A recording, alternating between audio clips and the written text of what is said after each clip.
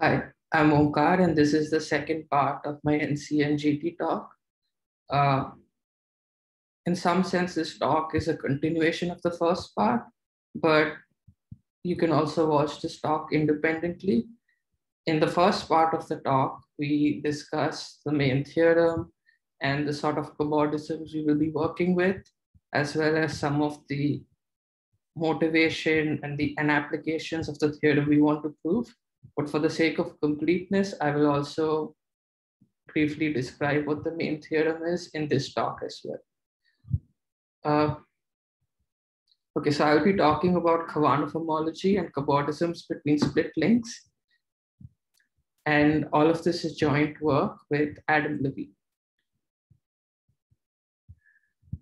Okay, so this is the main theorem. On the left side, what we have is a cobordism is a non-split cobordism that goes between split links. That is, on the leftmost end of the cobordism, we have the link L1 is split from the link L2, and the rightmost end, the link L1 prime is split from the link L2 prime. But in the middle, this cobordism, that is, the blue and the red components are allowed to be linked up in some complicated way. So the mantra is that the red and blue are split on the ends, but in the middle, they might be linked up in a complicated way. On the right, what we've done is we've completely separated the red component from the blue component. So this red component here is isotopic to this red component here. And this blue component here is isotopic to this blue component here. All we've done is separated them entirely. So we've taken a non-split cobordism between split links and created a split cobordism between split links. And our claim is that these two cobordisms, even though they may not be isotopic to one another, they induce homotopic maps on Khovanov homology. So the cobordism on the left we'll call C, and the cobordism on the right we'll call sep of C, as short for separation of C, because we formed it by separating the red and blue components. Okay, so in slightly technical language, what our theorem is saying is that if you have two partition homotopic cobordisms between split links, then the induced Khovanov maps are homotopic up to an overall sign. And somehow the intuitive picture that captures the essence of this main theorem is this picture above. It is, if you have this red and blue components linked up in some complicated way in the middle, we can just separate them out and not change the Khovanov map. Okay, now I'll say a little bit about the Khovanov complex. So normally the Khovanov complex is created by chain groups, and then you've got a differential going between them given by a group homomorphism. But Barnatan came up with a tangle story for the Khovanov complex. That is, in Barnatan's Khovanov complex, this is what the picture would look like. So you take a crossing as shown here and you resolve it. So you get one of two resolutions like this, and between these two resolutions, you have a saddle cobordism that looks like this. So rather than having a chain group here and a chain group here, and then you have a differential between them, we instead have these resolutions and on either side, and then you've got the saddle cobordisms that go between them. So the picture here is shown for a single crossing tangle, but if you do this for all the crossings in your link diagram, then what you end up getting is the entire Khovanov complex in the Barnatan story. And this ends up being a useful way to work with things, and it is the way in which we will be describing the statements that we use in order to prove our main theorem. Okay, so right now I'll introduce another complex called the Baxen-Seed complex. So if you take a link diagram L and you assign a weight to each component of it. So for the sake of simplicity, we can assume that a link diagram consists of two components, a red component and a blue component. And now you can assign a weight to the red component and the blue component. And for the sake of simplicity, let's assign the integer 1 to red and the integer 0 to blue. So this is done in such a way that the difference between the two weights is invertible.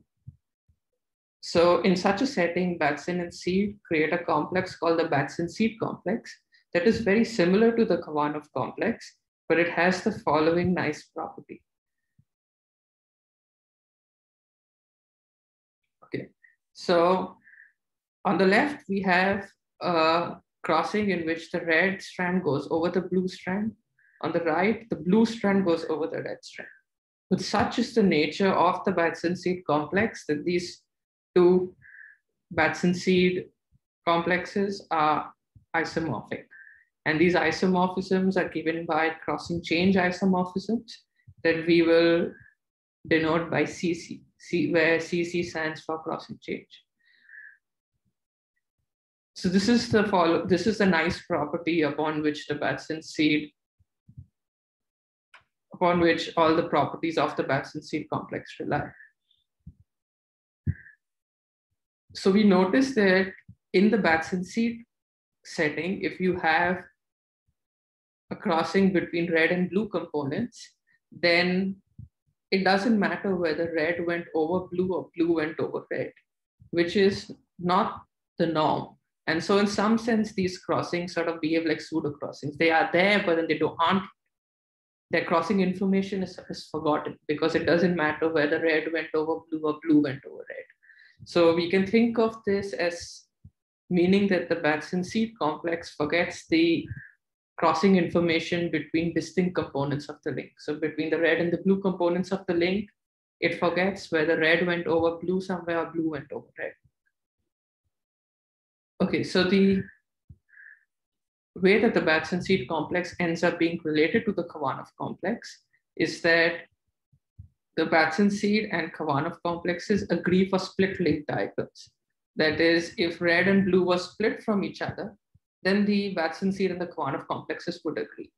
And this is important because in some ways, this is how we will go about proving our main theorem. So our main theorem is a statement about the Khovanov maps induced by cobordisms. And what we will do is that we will prove something about the Batson-Seed maps induced by cobordisms and then import that result back to the Khovanov world in order to conclude a statement about the Khovanov maps. So now we'll briefly describe what the Batson-Seed complex looks like, and we'll see it's very similar to the Khovanov complex. So we're looking at the following crossing where red goes over blue, and this is what its Batson-Seed complex looks like. So just like the Khovanov complex, we have a 0 resolution, a 1 resolution, and you've got a differential going from left to right, given by a saddle cobordism. But now in the Batson-Seed complex, there is one more differential term. There's a differential going backwards from right to left. And this is also given by the canonical saddle that goes between this resolution to this resolution. And it has the coefficient given by W1 minus W2, which is the difference of the weights. But for the sake of simplicity, we can think of our weights W1 and W2 as being given by 1 and 0, so that this is either +1 or -1. Okay, so now we'll describe, so we said on the previous slide that the Batson-Seed the Batson-Seed complex for the crossing in which red goes over blue is isomorphic to the one in which blue goes over red. And here we'll explicitly describe what this isomorphism is. So we've got on the top, we see the Batson-Seed complex for this crossing, and the bottom, the Batson-Seed complex for this crossing. And this is what the isomorphism map looks like. So this resolution goes to this resolution via the identity cobordism, and this resolution goes to this resolution via the identity cobordism, but with a coefficient given by the difference of the two weights. That is the weights W1 and W2. So the brown arrows indicate CC map. That's a crossing change map. Okay. Okay, so the plan is that we already know that on the level of objects, that is for links, Batson seed already forgets the linking information. That is, the Batson seed homology of a link is independent of whether red went over blue or blue went over red at certain points in the diagram. So you can just separate the two and it would make a difference. And now we ask if we can lift this forgetful behavior in the Batson seed setting from objects to morphisms. That is, we know that Batson seed forgets a linking information between the red component of your link and the blue component of your link. But now we will ask if we can show that similarly the Batson seed map doesn't care about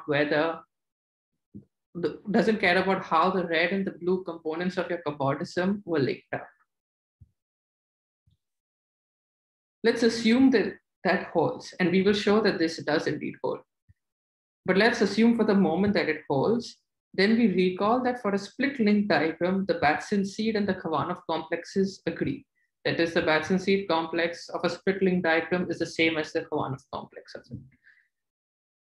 Now, if it turns out that the Batson seed functor forgets the linking information between distinct components of a cobordism, we're still not quite done because we need to import this result back to the Khovanov setting. But what gives us hope that we might be able to import this result is that we're working with cobordisms between split links. And we know on the ends, the two ends between the cobordism, the Batson seed and the Khovanov complexes agree. So the fact that they agree on the ends gives us hope that if this behavior holds, if we can prove that the Batson seed map forgets a linking between the cobordisms, then in the special setting of cobordisms between split links, even the Khovanov map might forget the linking. So this is the broad plan. And now we will proceed to try and describe a brief proof of this. Okay, so if you have a weighted cobordism C, a cobordism is weighted. So suppose we have a two-component cobordism, which is the red component and a blue component. Then you can assign a weight 1 to the red component and a weight 0 to the blue component. Then you can say that they are weighted. And we show that just like in the Khovanov setting, if you have a cobordism that induces a map between the Khovanov complexes, similarly in the Batson seed setting, you get a well-defined map between the Batson seed complexes on either end of a cobordism. Further, this turns out to be the case in such a way that the homological degree preserving component of the Batson seed map is the Khovanov map. So the Batson seed map induced by a certain cobordism that is weighted is the Khovanov map along with some other terms as well, along with some other components of the map. But such is the nature of these other components that they go down in homological degree.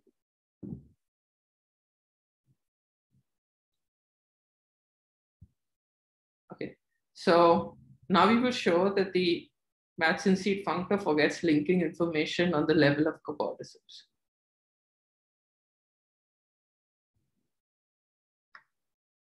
So this is the statement we're going to show now. So on the left, you have the picture we saw in our main theorem where the red and blue components are split on the end, but in the middle, they're allowed to be linked up in some complicated way. And on the right, we have the picture formed by separating the red and the blue components entirely. And our main theorem, and so what we will show now is that these two induce the same Batson seed map. So let's recall that this is not the statement of the main theorem. That is, the statement of the main theorem is to show that these induce homotopic Khovanov maps. But for the time being, we will show this in the Batson seed setting and then import this result over to the Khovanov setting. So let's prove this right now. Okay, so the idea of the proof is that if M is a movie, we let M be a movie for the non-split cobordism between the split links. So what a movie is that if you take a cobordism and then you take slices of this cobordism, you get what you can think of as frames of a movie, and you can capture all the information of the cobordism in such a movie. And between two consecutive frames, it is such that you can travel between two consecutive frames via randomized moves or by saddles or births or deaths. And so that's what a movie is. And we let M denote the movie for the non-split cobordism between split links. That is, M is a movie for a cobordism like this. Okay, so now we've drawn a simple version for the movie M just for the sake of an example, but this holds in general for arbitrarily complicated movies, provided that they travel between split links. So on the top, you have a green movie that I'm calling M. And on the bottom, you have a purple movie that goes between the same split links on either end. And we're calling this split of M. So let's look at the movie M. We've denoted the frames of the movie M in green. And we've denoted the frames of the movie split of M in purple. But a green frame is related to its corresponding purple frame in a very specific way. So if you look at the green frame, your red may go over the blue strand, or in certain places, blue may go over the red strand, and it could be complicated. But for every green frame, we create a purple frame by forcing the blue strand to go over the red strand everywhere. That is, if you look at all the purple frames, in them, everywhere the blue strand goes over the red strand, even though the corresponding green frame may have had something messy. That is, blue may go over red some places, red may go over blue in some places. But the important thing is that a green frame is related to its corresponding purple frame via a crossing change isomorphism. This is because of the fact that in the Batson seed setting, the red going over the blue strand or blue going over red strand is related by a crossing change isomorphism. And so by composing such crossing change isomorphisms, you get what we are once again calling a crossing change isomorphism, but it's just a composition of multiple crossing change isomorphisms. So you have a picture that looks like this. So you've got the crossing change isomorphisms relating the green and the purple frames of the movies M and split of M respectively. And now what we do is that we show that all of these squares commute, these squares in between, that all of them commute. And the way we go about doing this is by showing in general that if you have, by looking at local elementary cobordism moves and showing that the resulting square commutes. So what that tells us is that no matter the movie we're looking at, it could be arbitrarily complicated, that all of these squares end up commuting. Now, once that's done, what we know is that the green cobordism, the green movie M on top, and the purple movie split of M induce homotopic maps on Batson seed. That is, if all of these individual squares in the middle commute, then the larger square on the outside commutes. Okay, so what this tells us is that M and split of M induce homotopic maps on Batson seed. Now we want to import this result. So you see, if we could replace BS by Khovanov over here and BS by Khovanov over here, we would be done. And to achieve that, we note that when we say that Batson seed of M is homotopic to Batson seed of split of M, what we're really saying is that Batson seed of M minus Batson seed of split of M is H times D Batson seed plus D Batson seed times H, where D Batson seed indicates the Batson seed differential. Okay, so now what we can do is that we can replace the Batson seed differential here by the Khovanov differential. And the reason we can do that is because they're actually the same. because we're working with movies that travel between split link diagrams. So the Batson-Seed and Khovanov complexes agree that they have the same differential.